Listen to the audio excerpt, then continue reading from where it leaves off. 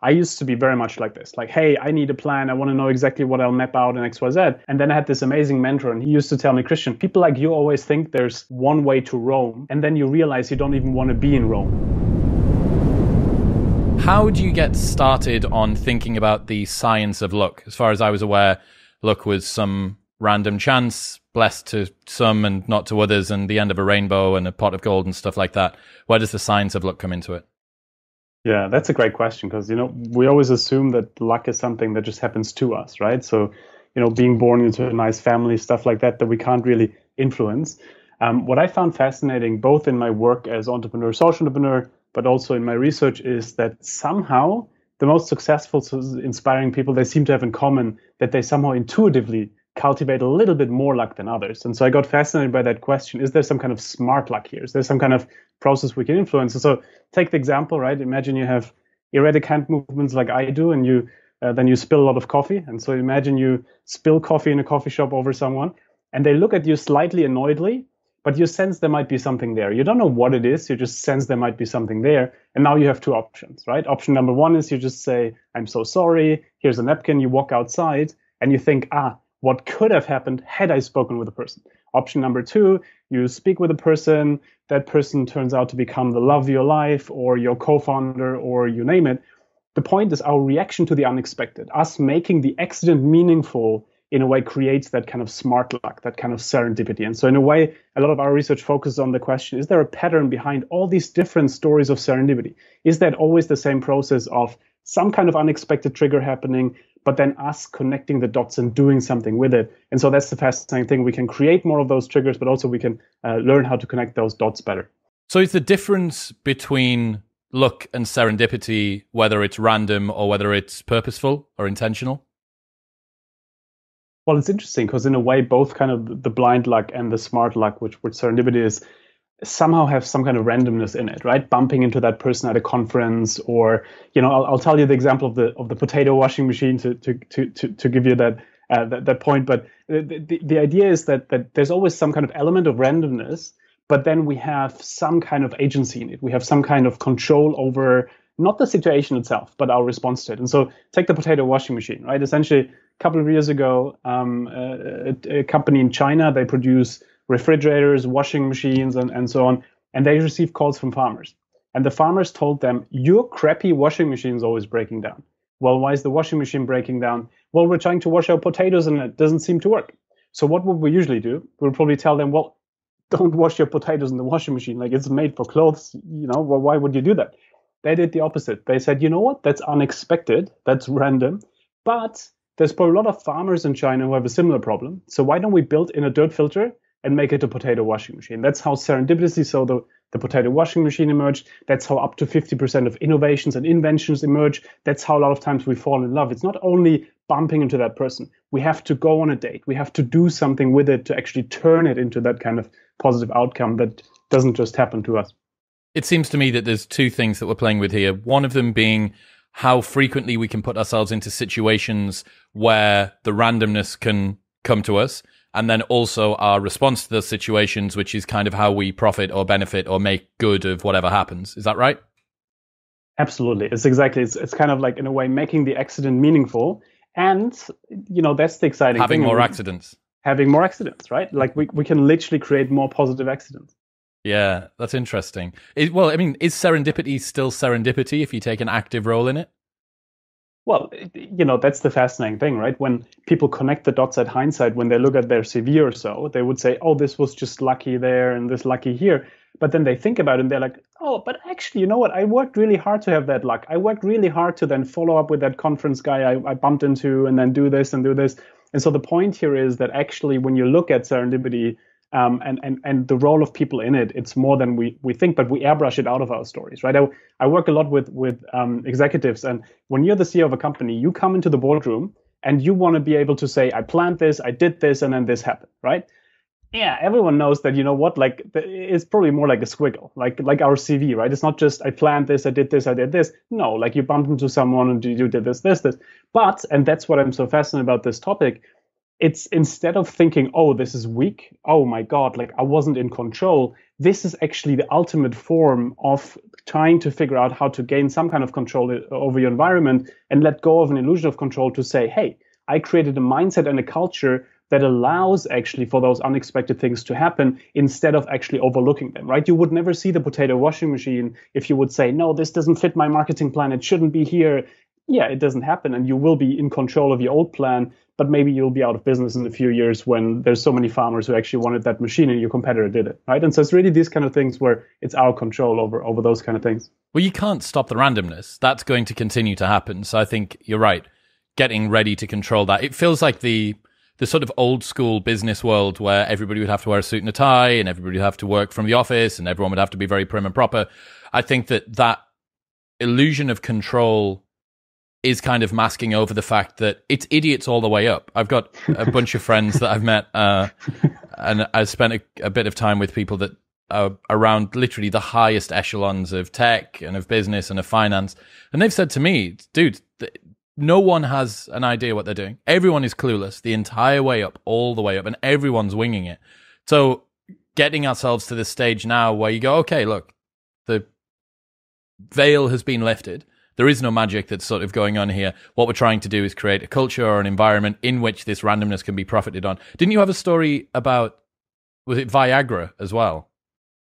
Absolutely. And you know, to exactly your point, right? That's the fascinating thing, that once you let go of this idea that you can control everything, then actually you start building that muscle for the unexpected, and that decreases anxiety. You know, I come from Germany. We love to control things, to plan things, to have a plan, right? And then real life happens. You're like, oh my God, like now I'm overwhelmed. Versus if you're saying, you know what, I'll have a plan now, but I'm already building in the expectation that there will be something unexpected, and that's not a threat. That could actually be something even more beautiful, right? And we can talk about other examples there. For example, Viagra, right? Viagra is exactly this, where researchers were giving people medication against angina pectoris, the illness, and they realized unexpectedly there was some kind of movement in male participants' trousers. And you know what would we usually do? We'll probably either try to ignore it or kind of find a better way to kind of, get rid of that side effect of having that kind of movement. They did the opposite. They said, you know what, that's unexpected, but there's probably a lot of men in the world who might have a problem in that department. So why don't we develop a medication around this? And that's really the thing here, right? To exactly your point, that if we're trying to stick with our original plan, just focus on this, we don't see all these beautiful other things that might come of it. And that's the same, in any part in life. And that's what the excitement is. I think that there's so many meaningful potentialities out there, but we have to open our eyes to it. How malleable or ingrained do you think are people's mindsets around luck? It's interesting because I always thought, people like what I presume you from what I've seen, myself and others who intuitively cultivate a lot of serendipity. There, I first thought, hey, this content is for those people who then have a vocabulary, a language for what they intuitively do. It legitimizes what they do. And then kind of they can go to their boss and say, no, I wasn't out of control here. I actually created something that allowed me to get here.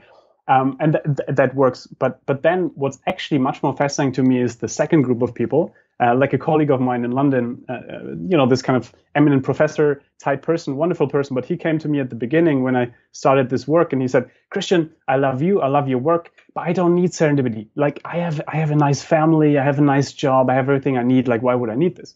So we made a deal. We said, you know what?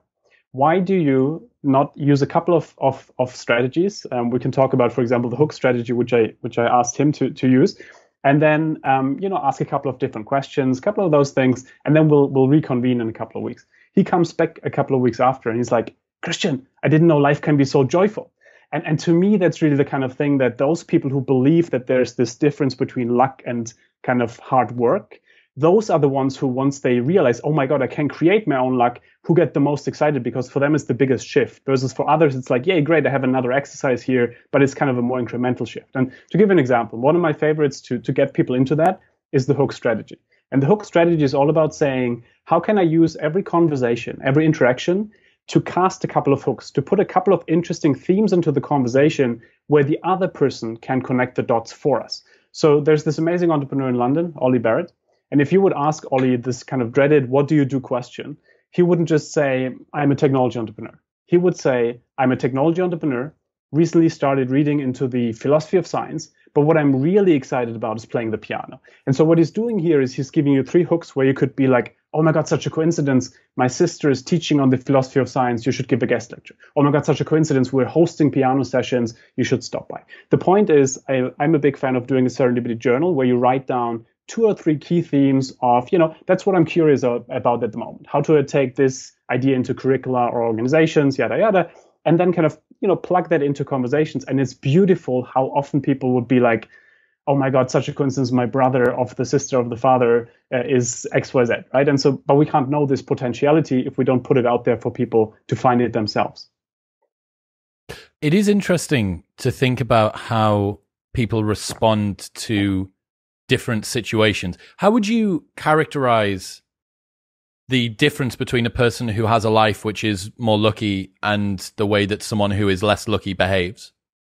Yeah, it's interesting, and if I may, I'll start that answer with one of my favorite experiments, which is a bit of a fun experiment, but I think it brings home that point that a lot of it is how we frame the world and how we look at the world and how alert you are to what's out there. And so in this experiment, they took people who self-identify as very lucky, and everyone who's listening to this, like I'd love you to think about, do you consider yourself to be a lucky or an unlucky person? And just kind of like then stick with that while we talk through that experiment. And so they pick people who consider themselves to be very lucky. So people who say, good things tend to happen to me and yada, yada.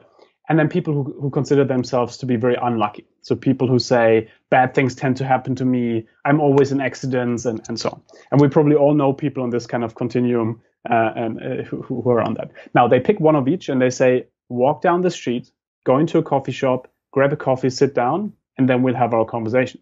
What they don't tell them is that there's hidden cameras alongside the street and inside the coffee shop. There's a £5 note, so money, in front of the coffee shop door. And inside the coffee shop, there's one empty chair next to this extremely successful businessman who can make big dreams happen. Now, the lucky person walks down the street, sees the £5 note, picks it up, goes inside the shop, orders the coffee, sits next to the businessman. They have a conversation, exchange business cards, potentially an opportunity coming out of it. We don't know that part. The unlucky person walks down the street, steps over the £5 note, so doesn't see it, goes inside the shop, orders the coffee, sits next to the businessman, ignores the businessman. That's it. Now, at the end of the day, they ask both people, how was your day today? And so the lucky person says, well, it was amazing. I found money in the street, made a new friend, and, potentially an opportunity coming out of it. The unlucky person just says, well, nothing really happened. And there's a lot of these kind of experiments where you can put people into exactly the same situation.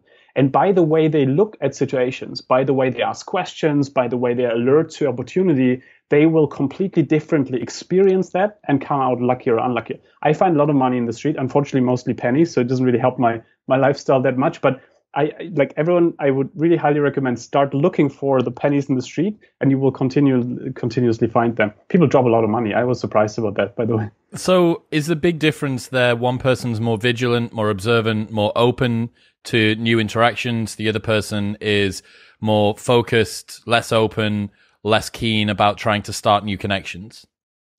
Exactly. So that's definitely one of the factors. I mean, if you look at it as kind of like a couple of Venn diagrams that come together to then kind of shape that serendipity mindset, one piece of this is really this alertness and this kind of also often curiosity, right? To learn about the world, learn about the environment is the kind of thing when, let's say you take another way to work in the morning and really open your eyes to the street and see, oh, there's a bookstore. Oh, that book in the store. People haven't talked about this for a while. That should be a podcast. Those kind of things where serendipity then comes from the most unexpected of sources, books, movies, everywhere, right? Everywhere there's potential dots that we could connect. So that's definitely a big piece. I think another piece in that experiment was also around this idea of, it can help to actually, engage people. Like obviously networks, social capital is a huge kind of factor for having that potentiality. But, for closet introverts like myself, there's a lot of hope that a lot of times serendipity comes from quiet sources, like reading a book, or that we can actually work with extroverts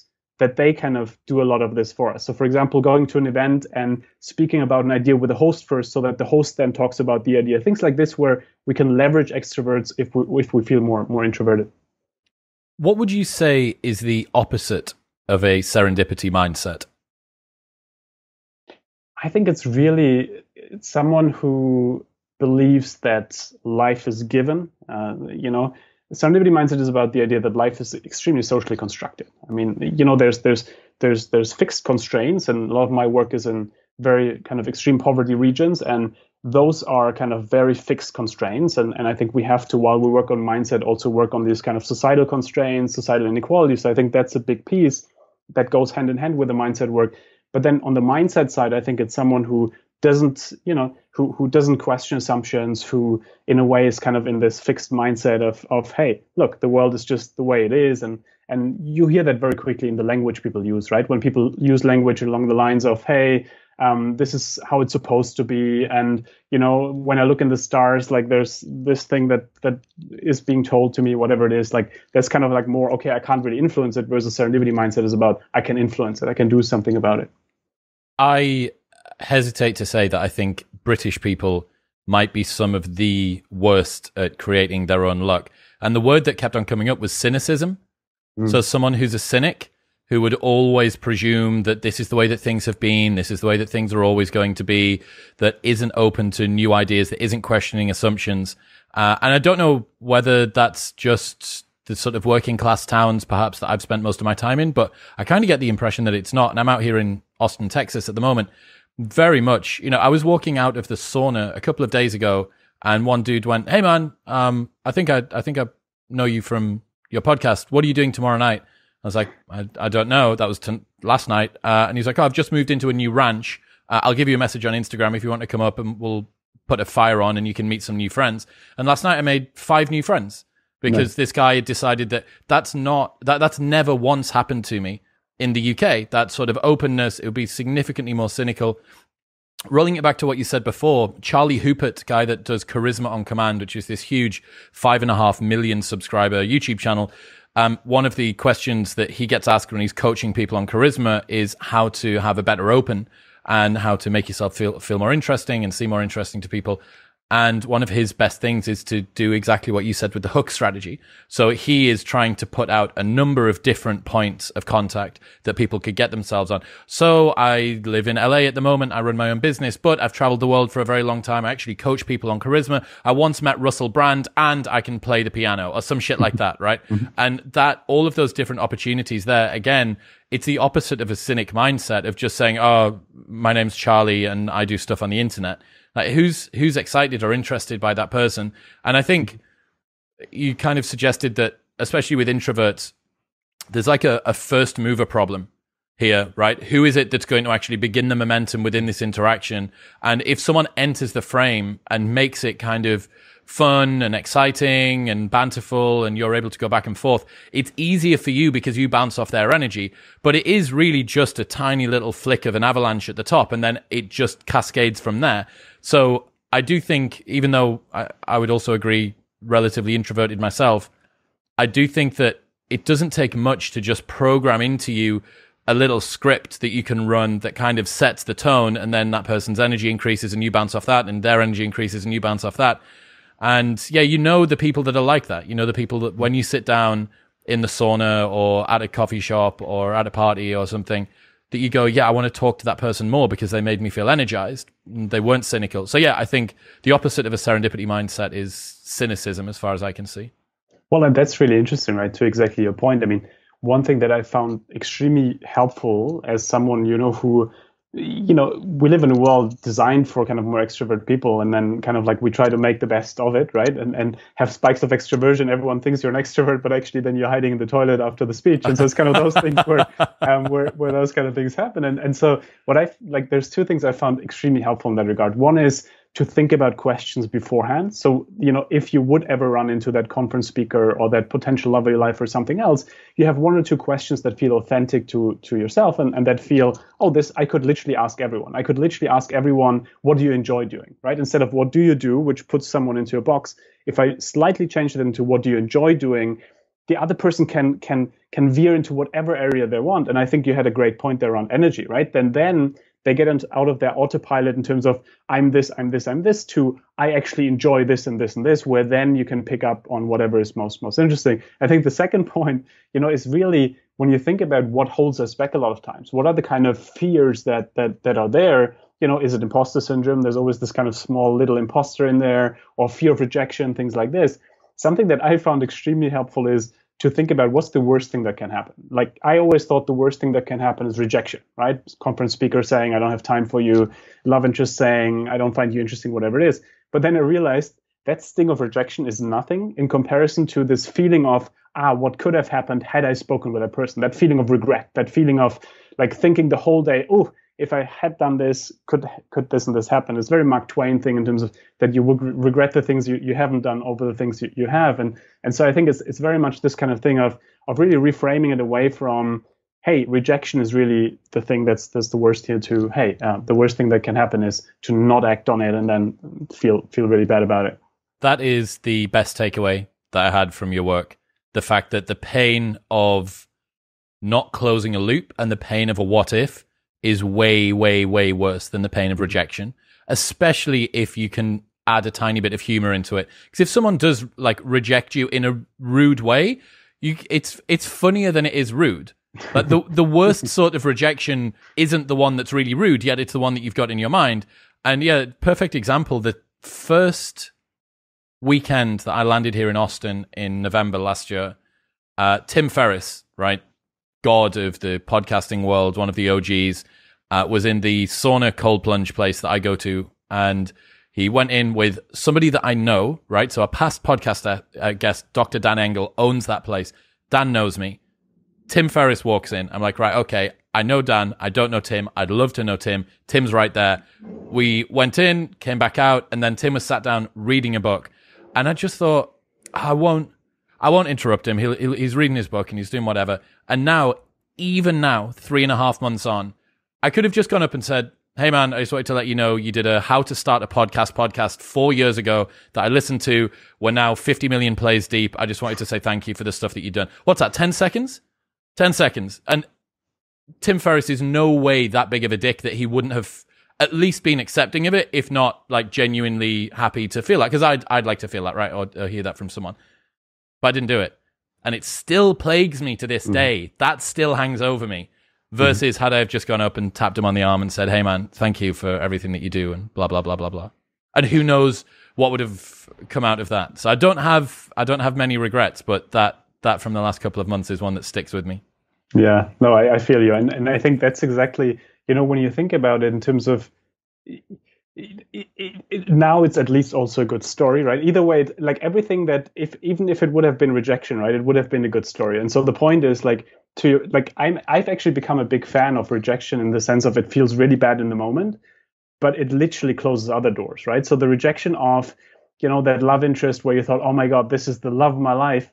And then you realize, actually, she's like a bit of a, that might be great. If you would have figured that out in 5 years, once you're married and have 2 kids, it's a bit too late, right? Dude. And so, that's what I found really fascinating in terms of when does something become the inflection point for something? And that actually a lot of times serendipity comes out of crisis. It comes out of, something not working out, some kind of rejection for a job. And then you're like, oh my God, I could actually open up my own business or my own cool podcast or whatever it is, right? Versus so maybe, Tim Ferriss would have said, hey, do this for me. And then it would have ended up as like a medium type, whatever thing, versus now you have your own big thing. You know what I mean? So it's kind of, I feel almost, hey, great, maybe that was also the best. It's almost like, it could become inflection points either way, but I think that a lot of times serendipity actually comes out of crises, or it comes out of things that didn't work, and rejection is a big one there, I guess. There's a concept that I bro-scienced into existence called anxiety cost. So you understand opportunity cost, right? That by doing one thing, you can't do another. Anxiety cost to me is the amount of time that you spend thinking about an unclosed loop. So that is a cost that you could have fixed had you have just done the thing. Had I have gone up and spoken to Tim Ferriss, it would have taken me 20 seconds to walk across the room, 10 seconds to speak to him, 30 seconds total time investment, as opposed to probably hours that I've reflected on that situation. Or the same thing that I need to go to the gym today. If you go to the gym in the morning, that means that for the rest of the day, you can bathe in your self-congratulatory adulation and feel all prestigious because you went to the gym earlier, as opposed to leaving it until 8 p.m. and you spend all of the day thinking to yourself, I got to go to the gym, I got to go to the gym, I got to go to the gym. And yeah, I think that trying to limit that by just putting yourself into situations is such an easier way to do that, and remembering the pain of unfulfilled what ifs is way worse than the pain of rejection. For no matter how introverted you are, that's a pretty big motivator. Hmm. Absolutely. And I love the way you frame that. I think that's a very quotable sentence right there. What about different types of serendipity? There must be different categories of some kind. Yeah. Well, it's interesting because in a way, when you think about what is serendipity all about, it's a lot of times there's three different types that we found in our work. One is that you're saying you're already looking for something. Let's say you're looking for a job at, XYZ consultancy, and then you coincidentally run into someone that you didn't expect could even help you with this, and they get you that job. So in a way, you already knew what you wanted, but you find a very kind of unexpected way to get there. I mean, the quintessential example there is Archimedes, who, he for his king, he tried to figure out, like, is that crown real gold, or did someone kind of mess with the king? And so he didn't find a solution to this, and so he went, chilled out in the baths, right? The kind of in a way the old version of the sauna. It seems like good things happen there, right? That's fantastic. And so he went to the bath, and he lowered himself into the water, and he realized, oh wow, like, the water will be pushed differently depending on the weight of something. And so essentially, if I do that with a crown, I can figure out if that is real gold. And so he already knew what he wanted to do, but he found an unexpected way to solve that. That's the first piece. The second piece is really when you kind of like, you're not looking for anything, right? And then boom, thunderbolt happens, and you sit in that coffee shop, you weren't looking for love, but you instantly know that is the person. And then, it kind of like happens in that moment and develops from there. So it's kind of you're not looking for anything, but it happens. And then the third piece is really more the kind of post-it notes type serendipity, where you're looking for something. Maybe you're looking for a job in consulting, and then you get that job and you realize, oh, I actually don't really want it. But on the way, you realize, one of the people who interviewed you could be an amazing co-founder for your business. And so you start something completely different. So you look for something, but then you find something completely different in the process, like post-it notes, right? They looked for a stronger glue, but then realized, oh, wow, a weaker glue might be much cooler than that. And so the point is, what they all have in common is there's always some kind of unexpected moment, right? Something that happens, but then again, we have to do something and connect the dots and act on it. One of the problems that I had was with people who say things happen for a reason. So they look back after some catastrophe that they've gone through, and they say, well, yeah, but this happened for a reason. I broke my legs for a reason. I crashed my car for a reason. I lost my job for a reason. And the reason that I don't like that wording is that it seems to me to take the agency out of that person's actions, right? That, okay, let's say that in one version of the universe, this did happen for a reason, and you were meant to get into a car crash, and you were meant to break your legs, and you were meant to lose your job, right? And then out of the back of that, you've now got a better life. The other version of the story, which I believe, is that something shitty happened to you 3 times, like car crash, broken legs, lost your job, and you overcame that. You went through all of these different situations, and you made something good come out of something bad, or you made something great come out of something good. I had this great opportunity, and then I became whatever it is that I wanted, or I found my wife, or I did whatever, right? That to me is a much more empowering, inspiring, energizing story to tell yourself than like what's the what do people mean when they say this happened for a reason? You're like post hoc rationalizing all of the good stuff you did and outsourcing it to what? Like some higher power? Fuck that. Like you were the person that made this go well. So it feels very disempowering to me when people say that. And it feels like it's kind of like the serendipity mindset, or connect the dots as well, that you're kind of reverse engineering your own input into this situation out of it and leaving it completely up to chance. Well, that's the interesting thing, right? That if you think about it, and it reminds me of this beautiful idea that does the situation define you, or do you define the situation, right? So in a way, most inspiring people that I know had some kind of inflection points in their life where the question was, will that situation define them? Will they be the one who was broken up with for the rest of their life? Will they be the one who was bankrupt for the rest of their life, right? So do they settle with that idea that something went wrong, or do they say, no, this becomes the inflection point for something, and now I find something better, or something that fits better? And so I think that's the fascinating thing, right? And it always reminds me that kind of agency, and that comes really back to the social constructedness of things. It reminds me of Viktor Frankl, and he wrote this amazing book, Man's Search for Meaning. I read it when I had actually 2 near-death experiences. I reread it recently, but so I've been reading it, and what I've always found inspiring when he kind of, he was in a concentration camp, which, as you can imagine, or in several, but like, as you can imagine, that's the toughest situation you can be in. Objectively, there's no hope, no meaning, nothing. It's objectively meaningless from the perspective of the person who's in there, and in general from a societal perspective. And so it's kind of the toughest situation you can be in. And he said, you know what? I still have agency in this situation. Even in this most of meaningless situations, I will create meaning. And so what he did was he was saying, look, every day I will still speak with another prisoner in this camp to make them feel better. And by doing this, now I have a meaning to wake up tomorrow morning. Now I have a reason to wake up tomorrow morning because I still have to talk with so many people to make them feel better. And then I also still want to write that book once I get out of here. And so what he did was he created this duality of meaning of a day-to-day meaning where every day there was a bit of a small meaning, and then also this big meaning, hey, this is still something I want to do when I'm out of here. And I've always found that inspiring, as this idea that, look, if Viktor Frankl can do this in a concentration camp, if social entrepreneurs can do that in sub-Saharan Africa, where a lot of our work is, I think we can do that in a lot of other contexts as well. And so I think there's always this huge element, I think, of, hey, what is our agency here, and what can we do with it? And can we define that situation a little bit? What were you doing in Africa? Well, so I started working there around 10 years ago. But, first for my PhD, which was all around the question of how do entrepreneurs in that context develop their networks to somehow have an impact and to scale and to grow. And it's become, for me, the context where I've learned the most from, in the sense of especially Kenya and South Africa. I will never forget, for example, the first time I went there, and now a very good friend of mine, I asked him, so me as someone coming into your context, what should I never ask you? What's the one thing that, these white kids coming into your context always ask you, but like, you should never do that. And he said, don't ask me what I need as a first question. If you ask me what I need as a first question, you put me into the role of the victim, of the beneficiary, of someone who kind of needs your benevolence. Whereas if you come in and say, what's here? What can we do together? And then you can still like resource and whatever, but we then kind of meet on the same level. And I think that to me was extremely inspiring, because I think, when I think about all these development efforts over the last decades, a lot of them have failed because there's always this idea of, oh, people just need better nutrition and better education. No, people also need dignity and hope and the feeling that they can create their own luck, and that you create, like, that you don't give them handouts. And I think that's kind of, for me, there was a big shift in thinking to say, no, it's not just about lower needs and fulfilling them first. It's starting with meaning. It's starting with dignity, and then kind of getting from there. And I think that for me has informed everything else I've been doing.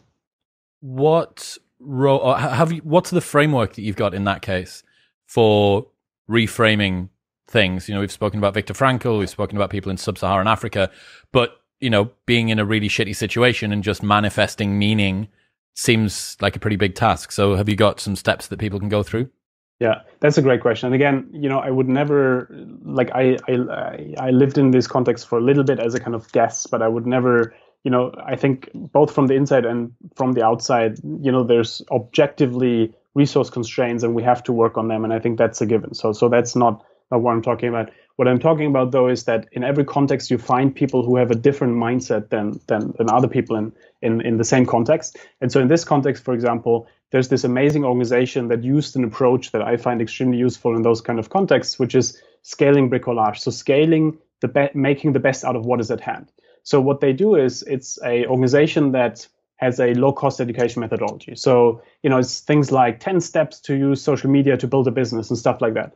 And what they do is they go into other low-income communities, and instead of asking, what do you need? Because they don't have resources that they could give, and that's obviously not the approach they want to use. They say, what's already here, and how can we make the best out of this? There's an old garage, fantastic. That could be a training center. There's a former drug dealer, fantastic. That person has amazing resourcefulness, probably. They probably have a lot of social capital. And if you turn them into a teacher, they can probably turn the whole community around. And so the point here is that you're looking at the world from the perspective of, what can we make with what's here versus what we think we need? And that kind of, like, you can transfer, right? They've used that model in banks, for example, where the old school approach during the pandemic would be, we have to fire people because we don't have the resources now to have them sit in the office or have them sit at home or stuff like that. That's always the easy way out, right? To fire people, to quote unquote decrease costs. With this kind of scaling bricolage model, the idea is that you go in and you say, okay, what's already here? we have this cashier and we don't need them because we have a machine for that now. Well, but maybe that could be a financial trainer, and maybe the office could be the broadcast center for the online financial education course. And so the point here is that once you reframe it away from what do we need more budget, more resources, yada yada, to what's already here, how do we make the best of it, you can create budgets around this, right? Where you ask people, hey, have you already considered how you could use the chairs of your neighboring restaurant for your event rather than needing 10 chairs to buy and stuff like that? And then once you do that, you get so used to this idea, oh, actually, there's always resources around us if we see it or not. And that comes back to the serendipity mindset, that there's an abundance of potentiality, but we tend to not see it because we're so focused on particular resources and particular things. What do you think it is about the when you're not looking for it, that's when it arrives mentality to do with luck? You know, that buses, you're waiting and waiting, and then when you finally turn away, that's when the bus arrives type thing. I think, you know, it's commonly held wisdom. Have you ever seen this arise inside of your own work at all? When people start focusing on things less, somehow opportunities arise too? Because that seems to run quite counter to what we're talking about. One of these is deliberateness, intentionality, whereas that is almost, I don't know, like turn your back and forget about it, and then it's going to happen. Yeah. Well, look, and I think, you know, those thunderbolt kind of serendipities happen a lot of times, right? When you're not looking for anything, and then that beautiful thing happens where you fall in love and X, Y, Z, things like this. And I think, you know, to me, that comes a lot back to the point of, am I trying too hard for something? If I want this one job in this one consultancy and I'm trying really hard, that can be really great, but I might also close my eyes now to all these other potential consultancies or to all these conversations randomly next to me where someone was talking about that they're looking for exactly the person that I am, but I didn't even listen to it. Is that like what you think the problem with wanting stuff too hard or trying too hard is then? That you become like overly narrow focused? Exactly. And I think what it creates is anxiety, right? A lot of anxiety. I mean, I remember I used to be very much like this, like, hey, I need a plan. I want to know exactly what I'll map out in X, Y, Z. And then I had this amazing mentor, and he used to tell me, Christian, people like you always think there's one way to Rome, and then you realize you don't even want to be in Rome. And to me, that kind of like really drove it home, where you're like, geez, like you think you know what you want, you think you know what it is. You know nothing. To your point earlier, we're all just winging it. Like, how can I know now what I want in 10 years? Like, how is that even possible? I don't know. You know, I know, you know, I have a beautiful family and things like this, but, you know, we might kind of like, whatever kind of like life kind of happens in terms of, you know, we'll find another city to live in, whatever. You never know what happens. The point is that I think, you know, from our work and the inner researcher in me comes out when you ask that question, the nerdy one, who says, we just did a study actually with CEOs where we try to figure out what is it that makes the most successful CEOs really successful. And the one key theme that they all have in common is that they're extremely good at saying, here's a sense of direction.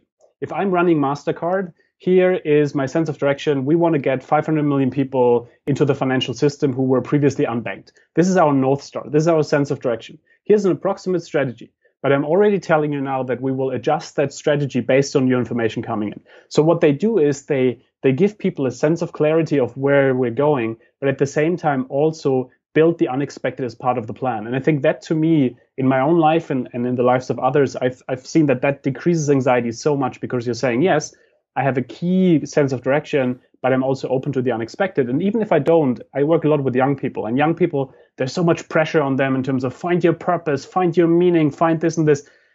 I mean, come on, when you're 18 years old, like, how are you supposed to do all that? So I'm a big fan actually of asking them, what's your curiosity, right? What is something that really you're curious about? And then that becomes your sense of direction for a time. And then something else becomes, and then you more and more go towards the sense that who you are and who you want to be in this world. But I think as long as we don't know that, I think a key curiosity gives us a sense of direction without over pressuring that plan. I think that's to your point. If we get too rigid with a plan, that's when things go wrong. Well, as soon as you have that plan, especially one that's rigid, you then begin to measure the difference between where you are and where the plan said that you were. And inherent in that is that there's going to be some anxiety around however far away from it you are. And then over time, this is going to diverge.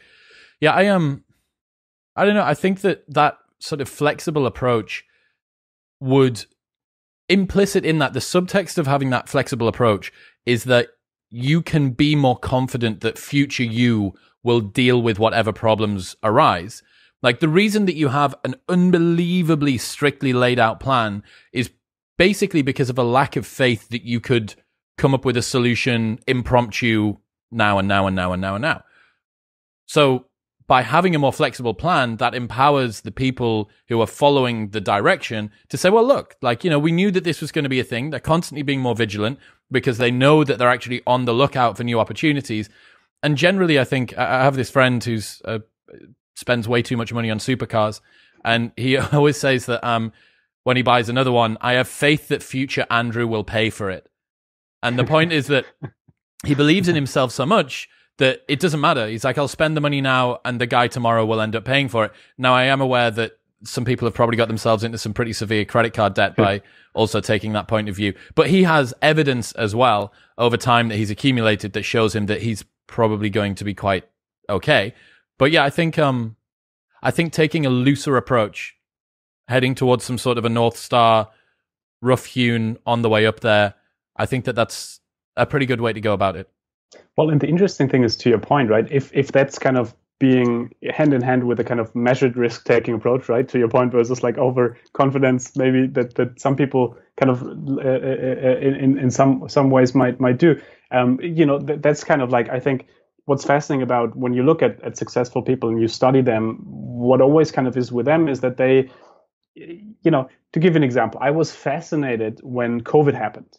And when COVID happened, you had all these old school leaders. And the old school leadership mantra is always portray strength, always portray that you know everything, that you have everything under control. So it's a complete illusion of control. And some people buy it, some people don't, but in a way it's completely lying to everyone, right? And so, when COVID happened, you had these kind of, in the US here, you had some governors or some kind of people who are running the state essentially saying, here's an exact timeline on when we open up. Here's exactly what we'll do. Here's exactly when like XYZ will happen. Now, when new information comes in, of course, now they have to either revise the timeline and look weak, or they have to hide the data, which a lot of them did, right? The new school leadership approach that's based on that kind of more the mindset we've been talking about is to say, hey, here's our kind of North Star. Here's our sense of direction, which is public health and economic health. Here's an approximate timeline based on these kind of things. The timeline is usually then the same as with the other. That's the funny thing, right? It's the same timeline they will both give, but they will say, we already tell you now, as soon as new information comes in, we will revise the timeline, and that will be part of our plan. And by doing this now, when new information comes in and they revise the timeline, they look strong versus the other ones looking weak. And to me, that's the big difference. This is really not about at all saying, let's let go of everything and like let's kind of just be out there and float. No, this is actually being realistic about what you can control and then controlling everything you can control, but then also letting go of this illusion of control. And I think that's where it gets exciting, because then, to your point, you don't get anxious about new data because that wasn't part of your plan, because you said when new information comes in, we'll adjust. Are you familiar with the control problem in artificial general intelligence? Have you heard about this? I did, but please, I mean, yeah. Okay, so there's an issue that a misaligned superintelligent AGI that is given some optimization function could end up turning the entire world into paperclips, because it didn't realize that we didn't quite mean don't turn everybody into paperclips.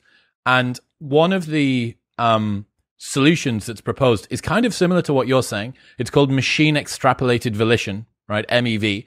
And what it proposes is that instead of trying to create in advance a bunch of rules which cover every single potential misinterpretation of every rule, and it somehow manages to quantify in code what we mean by good and happy and human and life and everything else, right? Which we already can't define even just using words.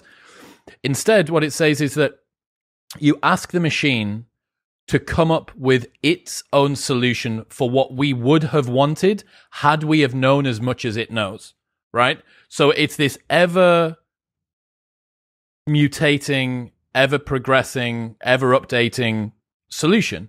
It's constantly checking against what we would have asked for had we known what it knows, which is way, way more than we know. And it kind of feels a little bit like the malleable, easy to move plan that you're saying the sort of new wave of politicians and business leaders are following is kind of similar to that. We're not trying to say in advance exactly what we're going to do. We're going to have a plan which is going to be updated en route, and we know that it's going to be more optimal because it's going to be able to adjust to things that we couldn't see, like maybe a global pandemic, and it's going to make us look stronger because in advance we said that this was what we were going to do? Well, that's a fascinating theme, right? Because and by the way, those of you interested in this, there's the World Economic Forum. They have these knowledge maps, which is essentially AI kind of building interest graphs and knowledge graphs, and kind of like AI trying to figure out how do we organize your knowledge differently than kind of traditional things did. And I've always found that super interesting in terms of what can AI do, and how is that being organized. But to your point, something that it's beautifully serendipitous that you brought that up. We actually just finished a very nerdy paper. Those of you are just delighted to share about exactly what is the role of AI in serendipity. Like, how do we, when you think about the relationship between AI and serendipity, how does that interplay?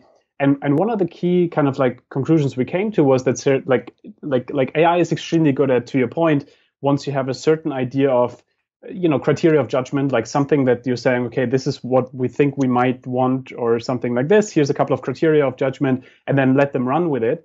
Extremely good, right? At getting all the information in, all this stuff.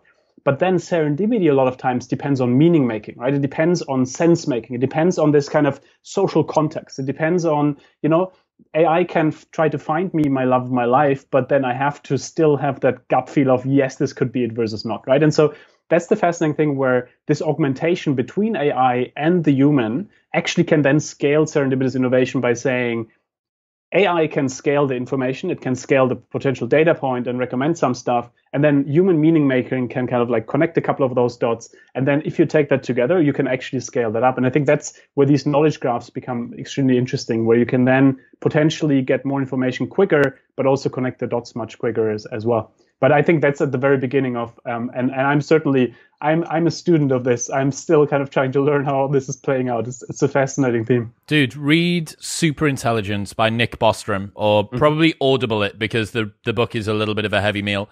But that came out in 2014 or 2016, I think.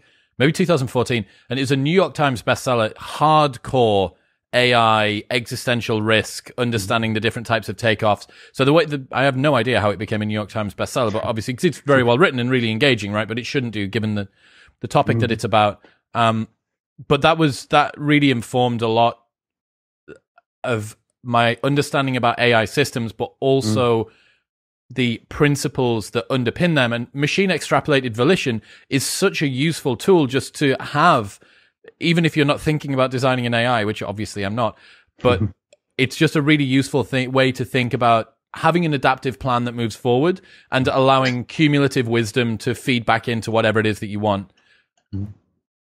Wasn't there a thing? Didn't you do something to do with rabbit's ears? Wasn't that in the book? The floppiness of rabbit's ears. Oh, yes. Yeah. What was that? Yeah. Well, that's actually, that's a beautiful example actually of counterfactuals, right? Which I think is always the fascinating thing. What could have happened had you acted on something, right? The beautiful conversation we had earlier about that kind of thing of like, had I gone through with this and XYZ. And so the floppy rabbits is really about this idea that two researchers at the same time gave kind of rabbits some kind of injection, testing something, and then the rabbit's ears flopped, and both of them were surprised. So both of them had the same random, surprising observation, but only one of them acted on it and realized, oh my God, that's about blood flow, that's about kind of like accelerating blood flow and so on. So he kind of helped turn that into arthritis kind of tackling medication, and became like, got a lot of prizes, versus the other one didn't do anything with it. And so it's the fascinating thing, right? What we talked about in the coffee shop, that our reaction to that unexpected moment, then that's what makes it. It's random, but then, hey, what do we do with it? So we've got the Serendipity Journal. We've got the Hook strategy. What else? What are some other ways that people can apply what we've gone through today to try and get a bit more luck in their lives? Well, look, I had two near-death experiences in life. So I'm a huge fan of actually trying to not have near-death experiences in your life, but to actually have the same logic that a lot of people like me have when you face death, which is you just don't care about a lot of things anymore, because you're like, you know what? When you're on your deathbed, you won't care about if you have 4 or 5 cars in your garage, and you won't care about so many things you think you care about now. And I'm a big fan of, I would literally Google deathbed regrets, where there's a nurse that wrote down the kind of top deathbed regrets of people who she had on her deathbeds. And it's always the same things, right? It's always, I wished I had lived a life truer to myself. I wished I had spent more time with the people I love and more meaningful connections with them and stuff like that. And so I think, to me, this is really at the absolute core of everything we just talked about. Serendipity is about potentiality. It's about who we could be, who others could be. And one thing that can really help us figure this out is to become clear about who do I want to be? What are the kind of being it values, being it kind of non-negotiable values that I feel I want to stand for. So when I'm on my deathbed, that's what I will be happy about, what I'll be proud of. So I'm a big fan of this kind of pre-mortem where you're essentially saying, okay, how do I think about now what I would regret on my deathbed if I would run in front of a car tomorrow? And I think, to me, this comes to a bigger point, Chris, which is, I think we always assume, there's a lot of time to still, do the things that feel really meaningful. So, for example, a lot of my students, they first go into a job that they don't enjoy that much because it gives them a lot of money and networks. And then later on, they do the things they really care about. And one conversation we have a lot is that, yes, like by any means, like if you have student debt and everything else, you got to do something to pay that back. And at the same time, don't assume that you have a lot of time. Like, don't assume that, life might not be over very quickly. So try to do as much as you can now that actually gives you something meaningful. So if you join XYZ Bank, by any means, find out on day one if there's a board member who's excited about similar issues as you are, and can you then get that bank to tackle those issues, or something like this, where you leverage them as a platform then towards what you're really excited about and build that meaning into it. And I think that comes back to our earlier point, that even in those situations where some people might say, oh, I have to work in this bank now for 5 years before I can do XYZ. No, try to figure out within this bank if you can somehow develop leverage. A lot of times it's interns who build the most meaningful stuff by finding a couple of people, a couple of champions, and then within the organization, then do something really meaningful. And so I think it's really about, going on our deathbed and saying, what would I regret? And then thinking from there, what's meaningful to us, and trying to find the people who feel meaningful to us. I think, to your point, right? What are the kind of communities that feel meaningful to us, the kind of themes and so on. There's a guy, Alex Hormozy, who's coming on the show next month, and he recently sold his business for some insane amount of money. And he put a tweet out the other day that said, stop saying that 50 years old is middle-aged. The average life expectancy of a man in the United States is 75.5 years old. He said 37 years old is middle-aged. You have way less time than you think. And that's back to your point, right? Mm-hmm. That you do kind of need to remember that the clock ticks down to death. It doesn't tick up from birth. That's the way that your life is going. There is a limited number of books that you get to read for the rest of your life. There are a limited number of Netflix shows and meals out with friends and time that you get to spend with your parents and time that you get to spend with your kid and so on and so forth. You need to make sure that you use them right. And a lot of the time, if you haven't done that pre-mortem, if you haven't looked at what is the direction that I want to go in, perfect to what you said earlier on, you think that you want to go to Rome, and halfway along the journey you realize that wasn't even the place that you were supposed to end up at. And going through life to find out not only that you didn't mean to get there, but that you wanted to be somewhere else as well. That's a pretty dangerous situation to be in. So I hope that has scared some people into realizing they should probably do a little bit of reassessment. Well, and to your point, right, I feel it's fascinating once you then face death. I think Steve Jobs says it beautifully, right? That, like, of course, emotionally, like in those kind of situations when he got cancer, right? He had this beautiful sentence that death can be life's greatest motivator, right? Imagine a situation where if you would live forever, right? I mean, what kind of sense of urgency would you feel? What kind of sense of meaning would you feel when you know, whatever I do, like I'll still be here in like 50,000 years, so whatever, right? Versus like now that actually I only have a limited amount of time, maybe that also can be meaningful in that sense. And so I've actually, I spend a lot of times after my first and second near-death experience with people who have cancer, for example, and other terminal diseases. And what I found fascinating is how many of them have then found a deep purpose. So, for example, taken the cancer and say, this will be a campaign now, and I'll run this like I ran a campaign in politics, or XYZ, and I will inform others about how we can go about this and set up a foundation around it, you name it. And so the point is that I think it's kind of, hopefully it never comes to kind of those things, right? Terminal disease and so, which obviously is the worst thing that can happen. And at the same time, I think this question of how do we think about that, yes, life can be short, But also maybe that's not a bad thing in the sense that it can give us meaning to actually focus now on the things that are truly meaningful. And then, I don't know if you're watching, I just started watching this show now, I'm forgetting the name, but it's all about this kind of upload, where essentially people then get digitally uploaded and then they download again. And it's just a fascinating kind of whole thing. I forgot the name of it. But my point is, who knows what happens afterwards, right? Who knows what comes next? So let's make the best of what we can do here. Dr. Christian Busch, ladies and gentlemen, if people want to keep up to date with what you do, where should they go? So the homepage is theserendipitymindset.com. I'm at Chris Serendip on Twitter, and the book is in bookstores around the world. Thanks, mate. I appreciate you.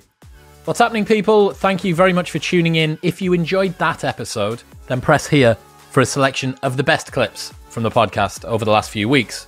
And don't forget to subscribe. Peace.